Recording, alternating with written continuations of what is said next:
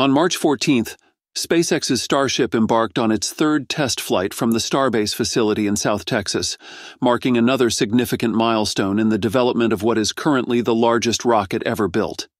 This flight was particularly noteworthy for its demonstration of orbital velocity achievement and other key capabilities that are crucial for future lunar missions, especially within the framework of NASA's Artemis program, which aims to return humans to the moon and beyond.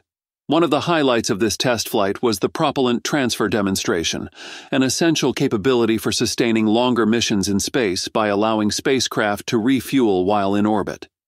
This technology is of particular interest to NASA as it aligns with the goals of the Artemis program by potentially extending the reach and duration of human exploration missions. The success of such a demonstration could pave the way for more ambitious missions, including those targeting the Moon, Mars, and possibly other destinations in the solar system. Before the launch, the teams conducted thorough final checks on weather conditions at T60 minutes.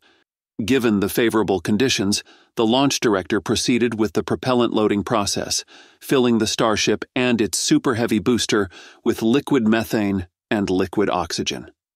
This process, completed by T45 minutes, is critical, not only because of the technical requirements, but also due to the sheer volume of propellant involved. The Super Heavy's 33 Raptor engines, upon ignition, consumed around 40,000 pounds of propellant per second. At T+2 minutes and 44 seconds, the stage separation occurred. This was executed flawlessly, with most of the booster engines shutting down except for 3, allowing for a controlled separation. Immediately after, the upper stage's 6 engines ignited, marking the start of its journey to orbit. During its ascent, the booster initiated a boost-back burn, reorienting itself for a return to Earth. This maneuver was captured in incredible detail by the onboard cameras, showcasing the booster's controlled descent and re-entry preparations. As the booster approached the Gulf of Mexico, it performed a landing burn, aiming for a soft splashdown. Although the feed was lost shortly before landing, this maneuver is critical for SpaceX's vision of reusable rockets. The launch generated significant attention, not only for its visual spectacle with the water suppression system at the launch pad, but also for the critical technologies being tested. The stability of Starship during this operation is paramount, as any adverse effects could jeopardize the mission's success. NASA and SpaceX engineers will review the flight data in detail to assess the performance of the propellant transfer. They are particularly interested in the fluid dynamics within the tanks and the conditions under which the Raptor engines receive the propellant. This analysis is crucial for ensuring the engines can be reliably restarted in orbit. However, the test flight was not without its challenges. During the coast phase, unexpected vehicle roll rates necessitated abandoning a planned on-orbit relight of a single Raptor engine. Despite losing the vehicle during this phase, the data gathered until the loss of signal provided SpaceX with valuable insights. The live feed showed the heat shield tiles and the effects of re-entry. SpaceX has a plan to launch 5 Starships in 2024. With one already launched on March 14th, 4 more launches are expected in the remaining 8 months, equating to 1 launch every 2 months. This schedule might be challenging due to the lengthy preparation needed for each launch. However, SpaceX is expanding its launch sites to help manage this tight timeline. At the forefront of this expansion efforts is the construction of a massive new facility at the Starbase complex in Brownsville, Texas. Musk has announced a $100 million investment into a large-scale 5-story industrial complex. The proposed Starbase office complex is set to cover an area equivalent to 15 football fields. For context, this size is about a quarter of Boeing's largest assembly building, where the 777 aircraft are built. According to the Texas Department of Licensing and Regulation, the project aims to enhance SpaceX's manufacturing, with construction slated to start soon and a completion target set for early 2025. This new facility will include office space and a dedicated factory for the Starship project, covering more than 1.3 million square feet in total.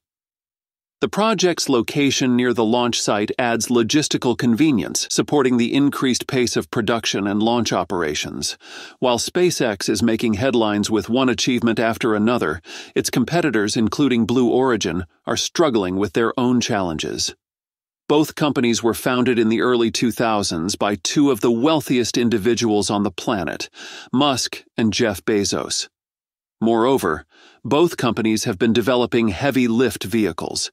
SpaceX has developed the Starship, a fully reusable spacecraft designed to carry humans to Mars and beyond.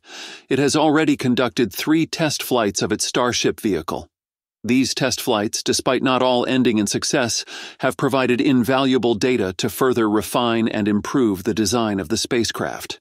In contrast, Blue Origin has been working on its New Glenn rocket, a heavy lift vehicle designed for orbital missions.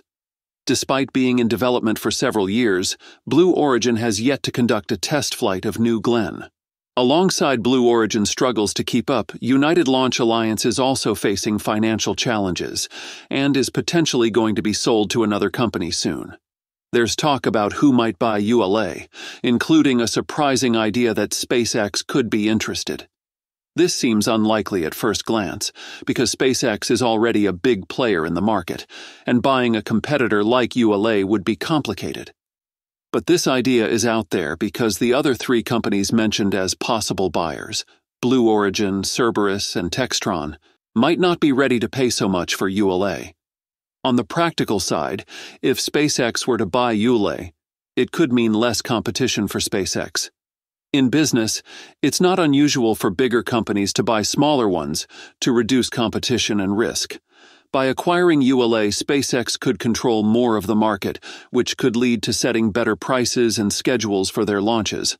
Also, buying ULA could give SpaceX access to ULA's contracts with the U.S. government and military, which are very valuable. This would not only bring more business to SpaceX, but also make its income more stable and diverse. Furthermore, SpaceX could benefit from ULA's technology and experience. ULA is known for its reliable and precise launches, so SpaceX could improve its own services by using ULA's technology and know-how. And that's all for today's update. If you enjoyed watching and found it useful, please make sure to subscribe to our channel and hit the like button. Thanks for watching, and I'll see you in the next one.